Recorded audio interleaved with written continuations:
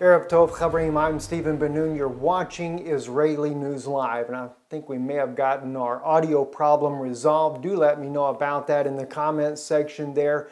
And we are gearing up. This evening is a very important broadcast here. We are seeing some developments that are happening in and around Israel, dealing with Syria, Russia, the United States, as the title of our broadcast on livestream.com there, where we have our Israeli News Live channel under Stephen Ben-Nun or Stephen Ben-Nun.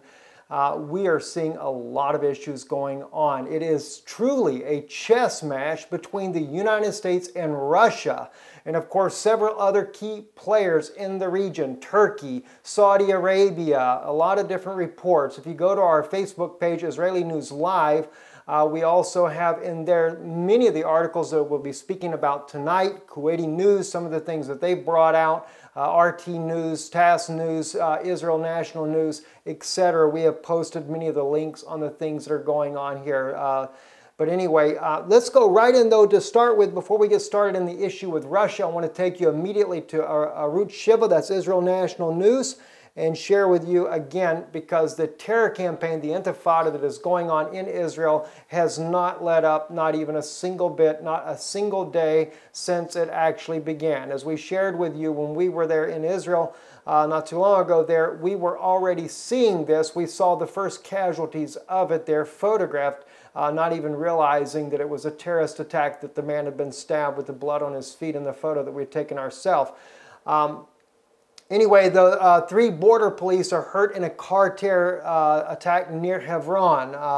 And I'll just quickly kind of give you a little bit. This is just some of the aftermath there. I apologize for that there, for those of you watching on live stream there. Anyway, let me go back. Let's let that play one more time again there for you, those that are watching there. This is just the scene of the event there, where there was an Arab man there, 2 of them actually wielding knives coming to attack. And then this is near... I think it's near Hebron. Yes, Hebron, or Hebron in English is the way you say it there. They did kill one of the men that was wielding a knife. I'll be able to show you that here in just a moment. But the article reads here, 3 border police were reported hurt in a car terror attack at Beit Enun Junction near Hebron. 1 victim suffered head wounds that were initially described as moderate, but of course they were updated to as his condition deteriorated, to very serious as well. 2 others, 1 male, 1 female, also from the border police, were lightly hurt and taken to Shair Tzaddik Hospital. Emergency teams initially treated the casualties at the scene, and the junction was blocked off there. Hebron, by the way, has been a scene of tremendous terror attacks here. A lot of terror attacks in Hebron. This here, you'll see here, this is at the same place. You see the man, he's dead there on the screen there. He is one of the attackers there. The other one did escape. He was using a knife to attack, and very serious situation in Israel. As we have said before, the intifada that is actually going on in Israel is a distraction for the Jewish people. It is a very well calculated, very well thought out, planned thing by the PLO. And there is definitely, without question, there is reasons for what they are doing. The PLO, is Mahmoud Abbas, is working in concert with many different organizations, the Vatican being one. And as we have been watching these things unfold, we are also starting to see that not only is the Vatican involved in this, but we are also finding out that the United States, Turkey, Saudi Arabia, many of the other countries there are definitely involved in this particular unrest that is going on. But it is one big, huge picture that is happening there, and there's a lot of different people that have a lot of different interest in Israel for different purposes, different reason there. And like I said, it's only going to get worse. It is definitely spiraling out of control, and in the region there. Let's take real quick though. I want to bring you just for a recap here, a couple of different prophecies here that we can look at, because what is happening in Israel is definitely prophetic, to say the very least. And I'd like to take you to Micah chapter 4. Here on with the memory online. It's actually www.mechon, M-E-C-H-O-N, -mamre.org. This is where you can actually find this particular Bible passages here. I thought I was in the Hebrew English, but I'm not. Let me take you real quick to the Hebrew English version of this, is what I prefer to be in there. Let me go real quick to Micah. Here we go right here, Micah chapter 4.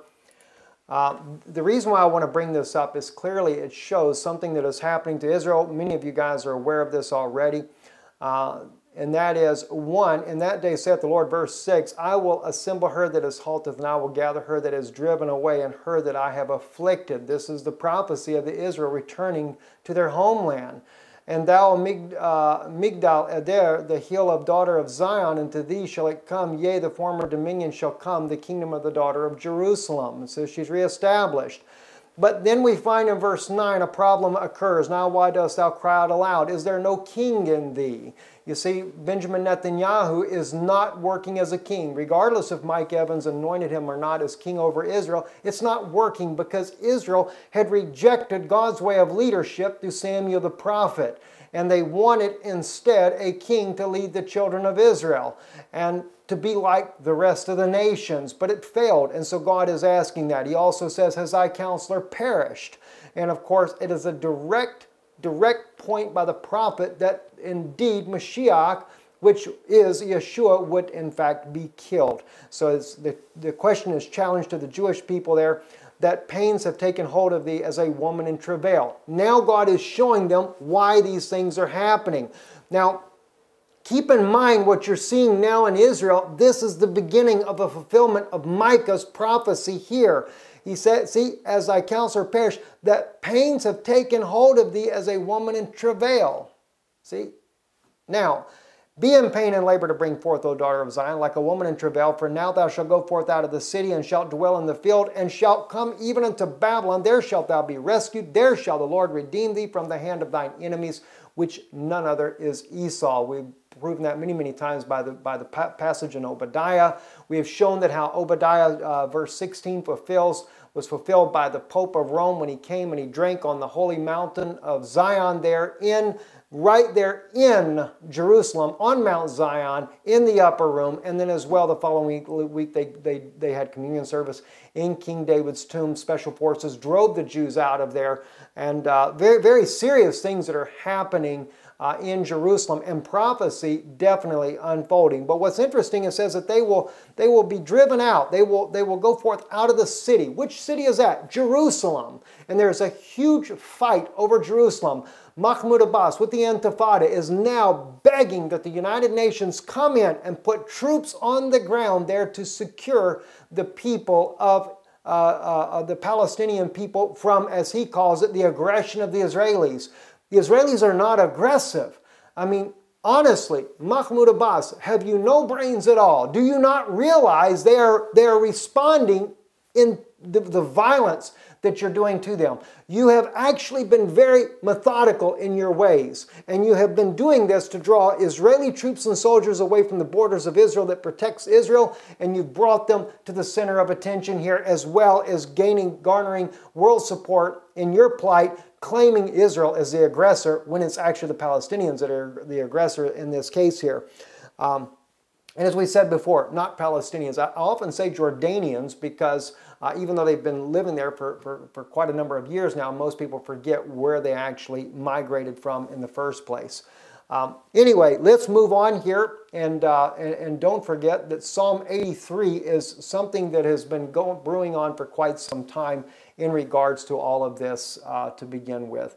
All right, let's go right back now. Let's look at the chess match here. And you know what, maybe we really should pull Psalm 83 up here because Psalm 83, as I've said before, is not the war itself that we are looking at. In Psalm 83, we are not looking at a war, but we are looking at a confederacy. And that confederacy is with, verse 7, the tents of Edom and the Ishmaelites, Moab and the Hagarenes, Gebal and Ammon and Amalek, Philistia, with the inhabitants of Tyre. Assyria also is joined with them. This is one reason why you're not going to see Assad toppled. Assyria, or Syria in this case, is going to be strengthened up just a little bit, but in the process, it's going to be totally demolished by the different fighting regimes in the area. And now the United States has joined into this as well, not working whatsoever with Russia to combat ISIS. It's because why? The United States is the one that armed ISIS. The United States is the one that armed the rebels there to overthrow the Assad regime. And Russia is refusing to allow Bashar Assad to be pushed out of this particular place. Coming in there, Russia has put their own air base there, everything. Now the United States has stepped up the ante here in this chess game. The United States now has moved in, according to their estimates, 50 Special Force troops there. 50 Special Force troops that, according to RT News, is actually to be used as human shields. Now, ironically, according to the Kuwaiti Times, Kuwait claims that they are not telling Russia where the special forces are at. This is only going to have grave consequences. The United States, the Obama administration specifically, is putting his own people in harm's way. And he's doing this intentionally, because if they are killed, then it will only garner American support to come in and get involved in the campaign and fight with Russia. Is it really? Do they really want an all-out war? And Turkey and Saudi Arabia are both threatening Russia as well. So you've got the Sunnis, which that's Turkey, Saudi Arabia, Kuwait. These are all these Sunni-led areas. Iraq is Sunni against the Shias. And Russia backs the Shiites, which is Bashar Assad's regime, which even though Syria is majority a Sunni nation. And you have Iran, which is a Shiite nation as well. You have Hezbollah. You have all these different Shiites that are fighting back and forth. And of course, the big issue is about the oil in this region. The Pope, of course, though, he only wants the war to secure for him his desire, and that is that he gets a hold of Jerusalem for his own purpose there. So that is why the coalition is there, the tents of Edom and the Ishmaelites. Edom, of course, is Rome, and God says he would deliver Israel from Babylon. Now, we reported the other day, though, thanks to Brother Chris there that sent us this article there, that in Rhodes they're raising up this huge colossal statue there, the Rhodes statue there, which is for the worship of the sun god, being powered by the solar panels on it, solely for that particular purpose.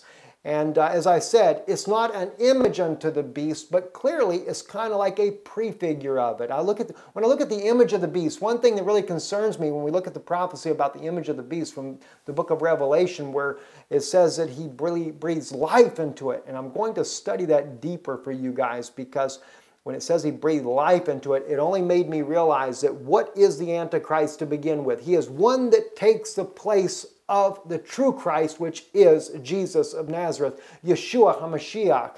And when Christ was there in the beginning and working with God for the creation of all things on the earth, the one thing that they did is he formed a man in his own image.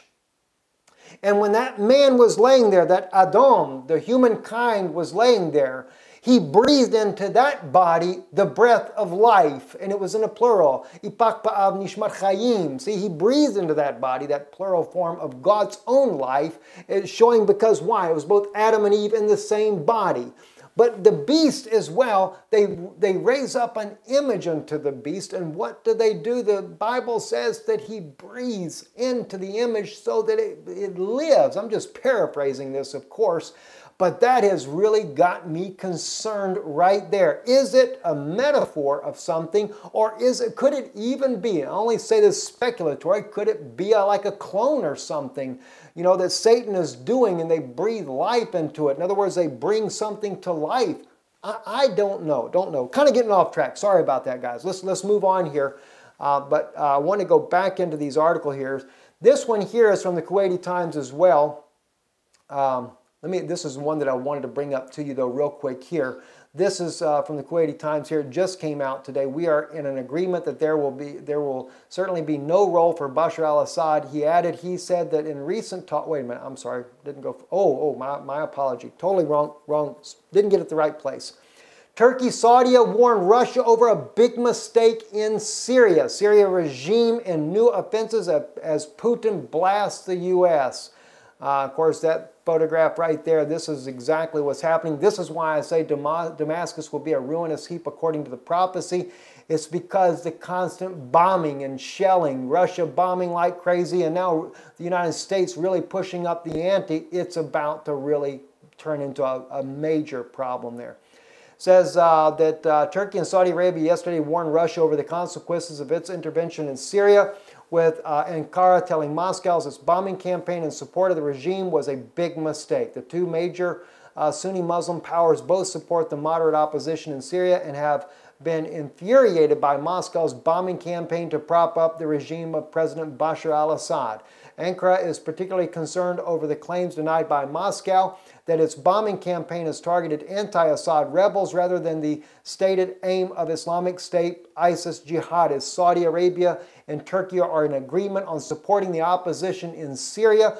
What is important is a political solution, Javier said. Regime forces backed by Russian airstrikes pushed an offensive in central Syria yesterday as the President Vladimir Putin slammed Washington for not working with Moscow in the conflict. Now you have to understand too what's going on. Why are they bombing there in Syria, in the central Syria there? It's because ISIS had gained and had pushed back the Assad forces out of that area. And so now Russia had to go in there and begin to do some bombing there to try to stop the ISIS onslaught there. He also goes on, like I says, Vladimir Putin slammed Washington for not working with Moscow in the conflict. Like I said, the U.S. will not even divulge where their special forces are. So if Russia in their bombing campaign hits them, it's going to be a major disaster. It's going to bring about a massive war in the region. It is truly a chess match. Now, the United States did say that they're up in the northern part of the country. So basically, the reason why they're not pinpointing where the U.S. troops are is because the United States is trying to make a safe haven for all of ISIS forces to be able to come back, regroup, and hopefully Russia will not bomb and attack there. I don't know if Russia is going to play this game very long, though. That's the concern there. Russian warplanes launched at least 15 airstrikes to support government troops as they began a new operation just north of the city of Homs. A monitoring group said Syria state television, citing a military source, said the army had begun a military operation in the north and northwest of Hamas province with the goal of restoring security and stability to the villages and towns in the area. Russia is making a big mistake, Turkish Foreign Minister Firdin Sinirligoglu told reporters after talks in Ankara with Saudi counterpart Adel al-Jubair.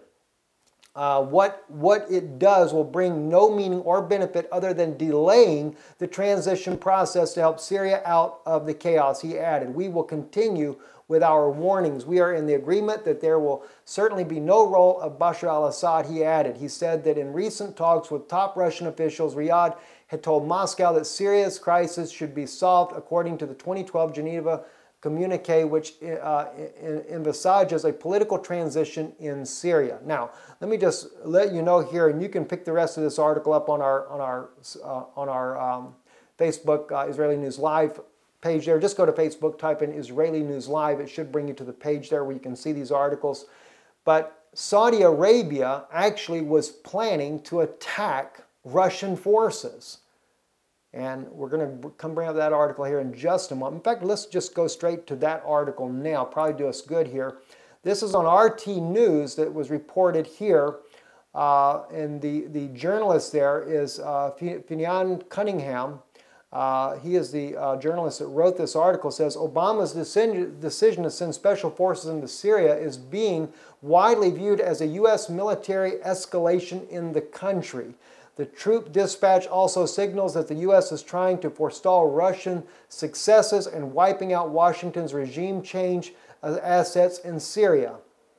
In short, the U.S. Special Forces are being used as human shields, he says, to curb Russian airstrikes against anti-government mercenaries, many of whom are instrumental in Washington's regime change objective in Syria. Now remember, notice it's kind of interesting, he called them mercenaries. This is exactly what Vladimir Putin called them in one of his address on RT News as well.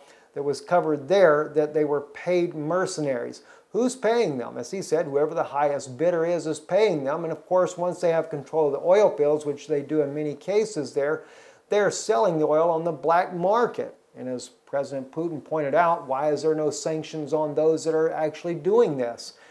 Directly pointing the finger at the U.S. Obama administration. It says, first of all, we need to view a host of developments, including the hastily convened peace talks in Vienna, as a response by the U.S. and its allies to game-changing military interventions by Russia. That intervention, beginning on September 30th, has not only dealt massive blows to the militants, it has completely changed the balance of forces to give Assad's government the upper hand in the war against foreign-backed extremists. That, in turn, has sent the U.S.-led powers trying to topple Damascus into disarray. Recall the scattered reactions from Washington and its allies, including Britain, France, Turkey, Saudi Arabia, and Qatar. At first, Washington tried to rubbish Vladimir Putin's order to aid his Syrian ally with airstrikes as doomed to fail. Then there were overblown, unverified claims of civilian casualties from Russian strikes, plus there were American claims that Russian cruise missiles had gone widely astray, hitting Iran. There was also much against over Russia striking moderate rebels instead of the Islamic State terror network. All such accusations, encouraged with Western media amplification, were designed to undermine Russia's military operation.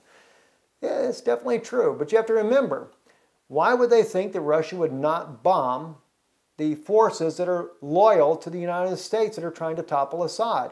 Well, Russia has made it clear they're there to protect Assad. They're there to keep him in power and to get him fully back in control. And yet Israel is gutsy enough to bomb also the Assad's forces when one mortar shell crosses the border. Even though it may not be Assad's forces doing it, that's what they will do. Now, the concern I have with this, being it's my own people there, is that what part of the government is willing to instigate a war with Russia? Now, it's clear that Russia, no doubt, is backing those that are going to invade Israel to begin with. But to instigate the fight definitely is not something that we need to do. It will take God to intervene to protect Israel once this all breaks out, and it's about to break out at any moment. Keep in mind, if a confrontation between Russia and the United States takes place here in the Middle East, Israel will be one of the main targets that all the Arabic people that are against them will come up against them. And even though Turkey and Saudi Arabia sides with the United States and is against Russia, they hate the Jewish people as well. Turkey would love to attack Israel, but I don't believe Turkey will actually be involved in this particular attack, but clearly we are going to see Hezbollah from Lebanon, we're going to see Iran from Damascus invade Israel on the northern borders there. And this is the one reason why you have seen that Hamas in the Gaza Strip has held off doing their own attack in Israel with an all-out onslaught of missiles. They're only preparing as the Intifada gains momentum and they can continue to keep Israel in an uproar. They're only preparing while Israel is distracted with other issues. Then they'll come in for the kill. This is exactly what the devil would like to see happen. Let's move down a little bit further in the article. It says another seeming knee-jerk response came from Turkey and right-wing politicians and pundits in the U.S. which revived talks about the creation of safe havens in northern Syria, ostensibly to protect civilian refugees, but also tacitly and more importantly to give cover for rebel groups from Russia's airstrikes and Syrian government ground troops. You know, the only way you could have a safe haven to begin with would have to be for the militants. Why? Because most all the civilians have already left the country, are now in Europe and places in the United States, etc. What is the purpose for this plan? What really is going on with all these things that are happening nonetheless? One thing I want to bring to your attention here, this was kind of a little interesting video that a friend sent me here, and I wanted to share this with you as well. This was a protest that was being done. Brother posted there that this actually took place there in the United States at Nelis Air Force Base, protests against U.S. support of ISIS. And this brother here is actually speaking there, and I'll move you along pretty quick here to get you into the thing there. But then they go out there, he takes you there to where the protest is actually happening. And I was surprised to see this, but on the sign that they have there, they're blowing the shofar. They stand for Israel. I do appreciate this so much here. But then he has a sign there that says, Russia for killing, thank you, Russia, for killing ISIS. You'll be able to see this sign here as this brother here shares that with us there. You can look at that on your screen here. I don't know if you'll be able to read the sign once he brings it down, but he's actually going to show the sign there, and they're thanking Russia for killing ISIS. Let me just kind of move you. There he goes, killing ISIS right there. He shows it there. Thank you, Russia, for killing ISIS.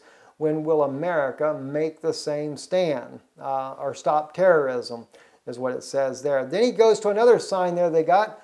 Looking for terrorists? Go to the White House. I thought that was just hysterical, to say the least, in all of this. One more article, though, I do need to bring to your attention. Let me go to that right away here. This is on, I think this is United with Israel is where this is at. Fars News was the one that actually reported. It says Iran's armed forces will respond decisively to any attack by the U.S., the Iranian defense minister stated in a response to remarks by his American counterpart that the military option remains intact should Tehran fail to comply with the nuclear deal signed in July. It's kind of wondering why all this is up on the board all of a sudden. Iranian Defense Minister Brigadier General Hossein Dagan stated on Saturday that his military would deliver a crushing blow to any act of war instigated by Israel or the U.S. The Iranian Fars news agency reported, "Our armed forces are always ready to give a response to the U.S. administration and the Zionist regime's mischief," Dagan stated. And his warning follows remarks made by the Israeli Defense Minister Moshe Yaalon and U.S. Defense Secretary Ashton Carter in Washington last week at a joint press conference. Carter warned that if Iran does not comply with the nuclear deal signed with the 6 global powers, it will face an American military threat. He alluded to close cooperation with Israel. "I'm under instruction from President Obama to make sure that the military option remains intact. And I worked very hard on that."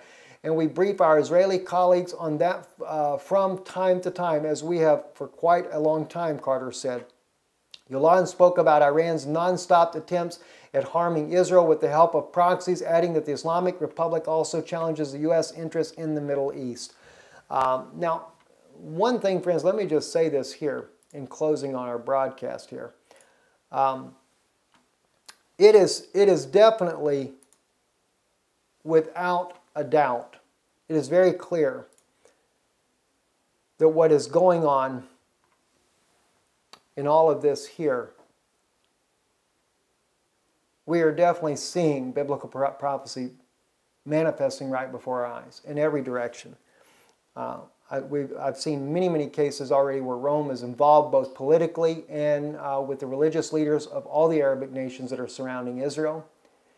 It is a major catastrophe in the brewing, but prophetically, it's things that have got to happen. I find it kind of interesting, though, that the United States is finally stepping up to be an ally with Israel. And I have a feeling that the only reason the United States is doing this is because now the interest that the U.S. has had in toppling the Assad regime has been severely curtailed by Russia's presence there in the Middle East. Now, Turkey is threatening to get involved, as we mentioned here already. Saudi Arabia is threatening to get involved, both against Russia, to attack Russia. Russia has the backing of Iran, Hezbollah from Lebanon, and of course Turkey, though, has a military that is very powerful in itself. Very much kind of equivalent to maybe what Iran actually has. And then the United States and Russia, two major nuclear world powers. And then Israel is caught up all in the middle of this. And every Arabic nation would turn against Israel in a heartbeat. That's one thing that would actually unite them. But fortunately, thus far, for the United States, there is a major division between Sunnis and Shias. If they ever stop battling each other, it would be a big issue altogether. But prophecy is definitely brewing. And things are not looking good right now. It will definitely take God's intervention for the people of Israel. Definitely. We can see the United States is trying to move their chess piece now. They're trying to position to get a foothold there in northern Syria. Interesting, because it's on the border of Turkey. Again, another way to be able to launch a ground invasion if the United States needs to do so. Russia actually has warned that that could happen. The U.S. may try to bring in a ground offensive. It's about the only way you're going to push Russia out. And I don't think you're going to push Russia out. I'm Stephen Ben-Nun. You've been watching Israeli News Live. Those of you that are on live stream, that if for any reason we've had technical difficulties, you can catch this later this evening on YouTube, on Israeli News Live on YouTube. We've actually changed the name of our channel there. It is now Israeli News Live, so you can catch the broadcast there. I'm Stephen Ben-Nun with Israeli News Live. Shalom and good evening.